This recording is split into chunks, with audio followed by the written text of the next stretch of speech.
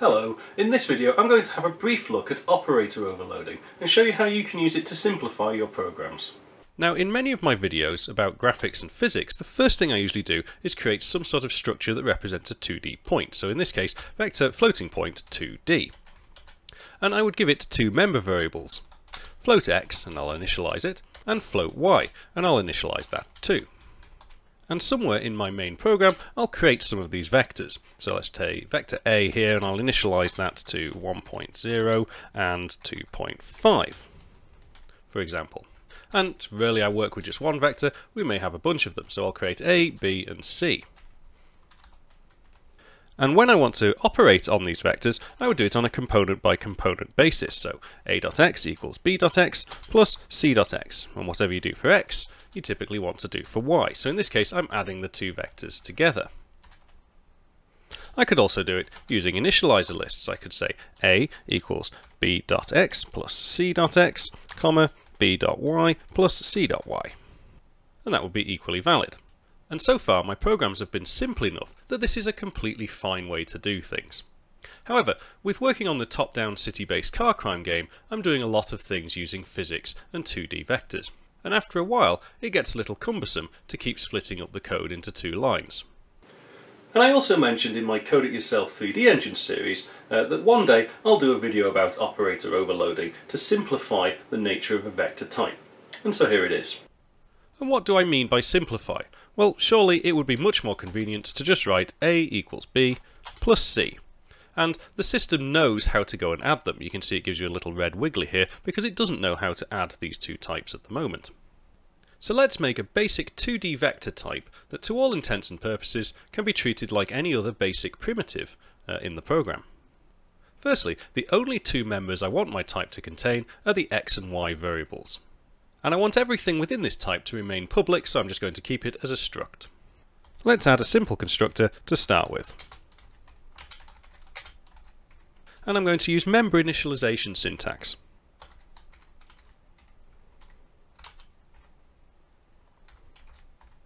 I don't really need a body for my constructor, but I've got to include the brackets anyway. I've got a constructor for initializing the struct, but let's also add a default constructor. And I'll do exactly the same, except this time I'm going to pass in the values 0 and 0. Again, an empty body. And simply because I want to show various interesting things in this video, I'm also going to add a copy constructor, which takes a reference to an object of the same type and constructs with it. Again, an empty body. Since we're creating a vector type, it may also be useful to include some utility functions normally associated with vectors. For example, getting the magnitude or the length of a vector, which is simply the hypotenuse.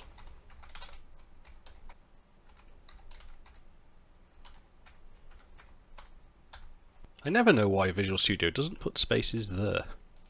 Another common thing to do with vectors is to normalize them. So I'll create a function called norm, which returns a new vector, which is the normalized form of this vector. It becomes the unit vector.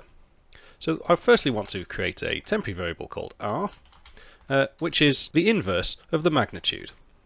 And I'm going to construct a new vector where I multiply the components by r. And that will give me the normal. A third useful function may be to get the perpendicular, i.e. something at 90 degrees to this vector. Well, that's easy enough. I'm just going to create a new vector and swizzle the components around. So far we've done nothing out of the ordinary. We've just added utility functions to a struct. But how do we make it behave like a primitive? It's time to start overloading some operators. I think the first operator I'm going to add is going to be simply addition. And to specify that you're overriding an operator, we need to use the operator keyword. And then the symbol that we wish to override. Now I find the syntax of operator overloading a little bit clumsy, but it does make sense once you get used to it. And the intention of this addition is we will take what's on the right hand side and add it to the left hand side. And we'll assume that this particular struct is on the left hand side. And so we'll pass into this operator overload the right hand side, or at least a reference to it. RHS, right hand side. Now we don't want to in any way modify this structure. Simply adding two vectors together shouldn't change either of those vectors. It produces a new vector. So I'm going to return a new object, and I'm going to construct it with a mechanism that facilitates this addition. So I'm going to use the this keyword, which is a pointer to this particular struct. I'm going to take its x parameter, and I'm going to add it to the right hand side's x parameter. And of course, do exactly the same for the y.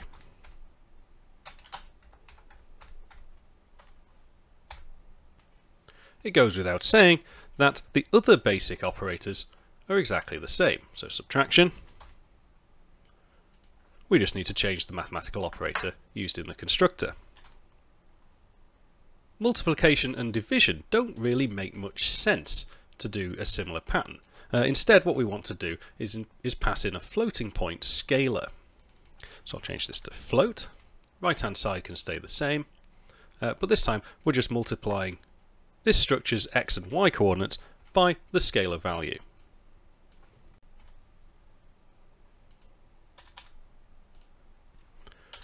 And we'll do exactly the same for divide. So there we have the basic operators. Let's try them out. We can see on this third line the compiler no longer has an issue with it. The red wiggly is gone. But let's see if it actually works. I'll change these values to something different, just so we can follow along. Let's run the debugger to this line. I'll zoom in here and we can clearly see the debugger is quite happy representing our vectors. So I'll just perform the addition, and we can see that the values have changed appropriately. I.e. in this one little operation, we've performed additional code. Note that I'm using the const keyword, and this is used to reinforce the point that the right hand side should not be in any way modified, so if you do try to modify it, the compiler will catch it for you. But what if we wanted to self-modify the vector? So something like a plus equals b. We've got that little red wiggly back. We've not defined what happens for this operation. Let's consider what happened when we did just the regular addition.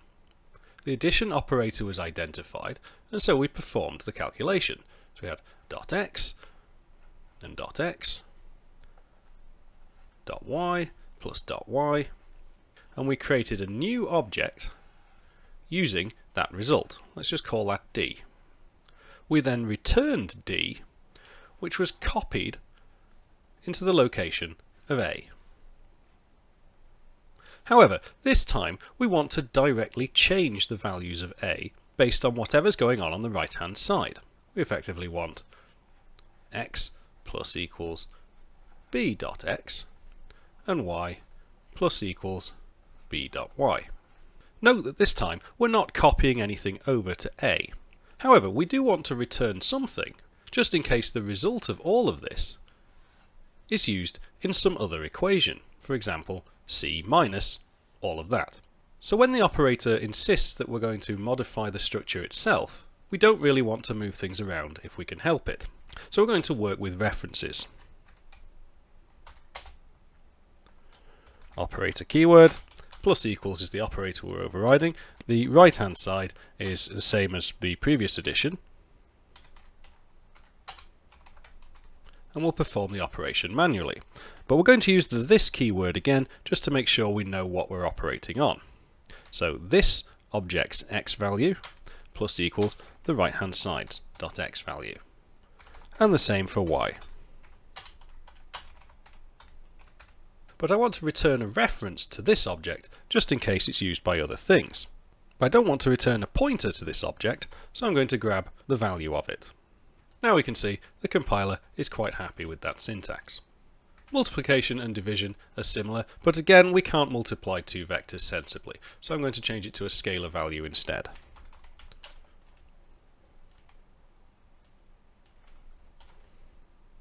And we'll just do the same for divide. Very nice. So now we've got the facility to do quite complicated operations. And we can see here the compiler has flagged a little error. We put our cursor over it. No operator divide matches these two operands, and it's basically saying I can't divide one vector by another, because that doesn't make any sense. And because A is a vector, and the result of this results in a vector, it's flagging that as an error. So let's just turn this bottom one into something it can work with, which would be a scalar value. Let's take the magnitude of it.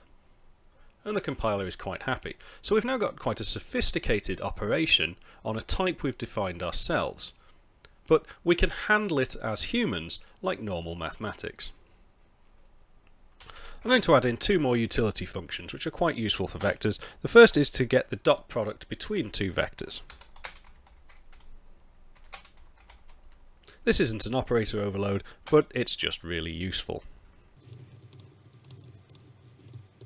I'm also going to throw in the cross product between the two vectors. Now these are 2D vectors, so cross product doesn't really make a great deal of sense in this regard, other than giving you an indication of something in a hypothetical z-axis. We can see that our simple two-element vector class is now becoming quite a sophisticated thing. Now this is a simple quick video about operator overloading, and there's one more type of operator overloading that I'd like to show, and it's the array subscript operator. Now before you all write in with letters of complaint, I'm fully aware what I'm about to show is really bad practice and probably has all sorts of technical problems and issues.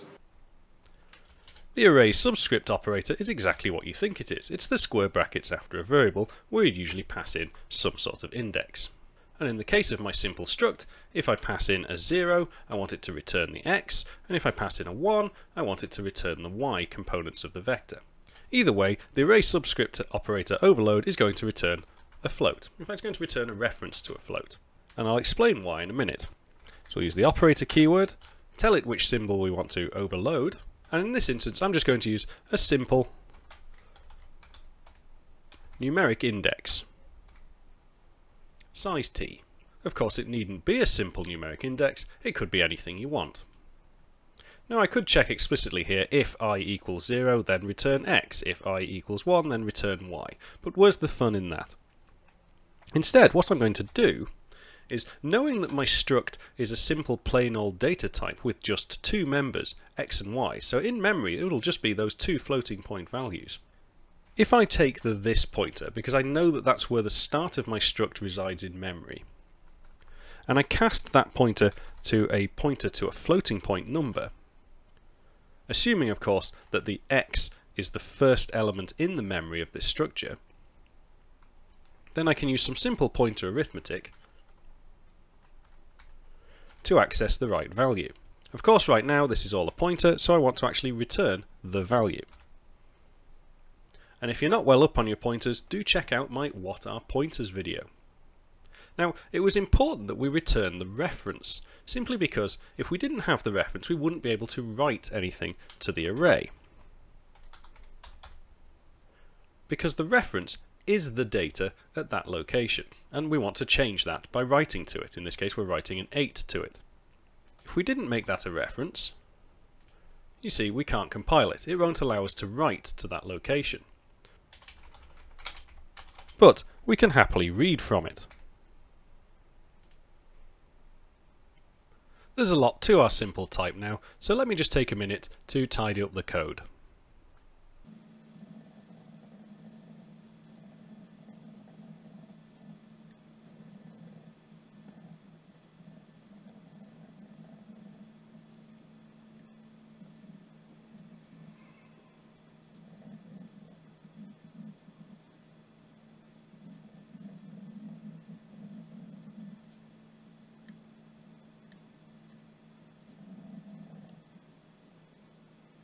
Very nice, a completely custom data type.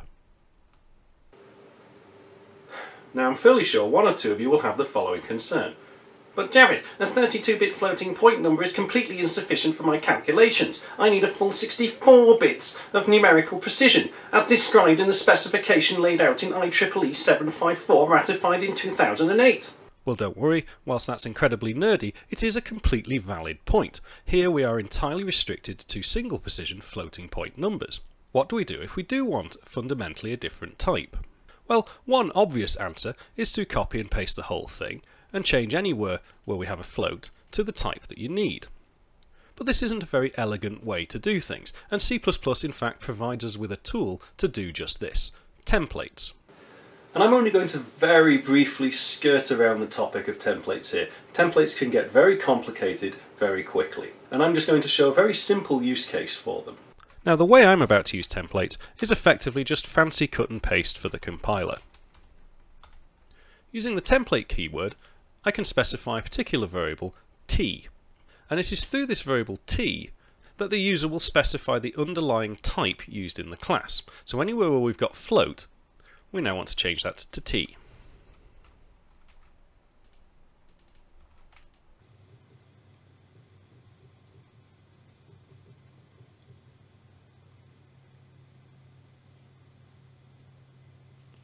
The current name of the struct, vf2d, implies that we're using a 32-bit float, so I'm going to change this to something more generic.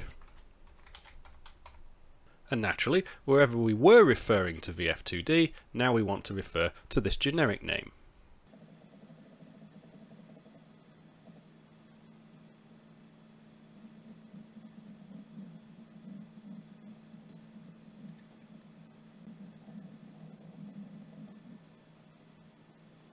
So there we go, and yes, I'm fully aware I can change lots of things simultaneously using clever search and replace options, but it's more interesting visually to do it like that, and this is a video after all. So how do I use this template? We can see the compiler is no longer very happy. Well, one option is to use the numeric name and pass along the underlying type that we wish to use. So in this case, this is the same as it was before. These are our floating point types. And we can see it's all very happy. I can change these floats to doubles. And again, just as happy. But fundamentally, the underlying data type of our x and our y and all of the calculations that are performed upon them are happening using a different primitive type. We could even use integers and shorts, but we have to be careful in that case about what things start to mean. For example, normalizing an integer vector probably doesn't make very much sense. Also, this is now a bit of a mouthful every time we want to create an instance of our vector type. So I'm going to create some convenient shorthand types using typedef.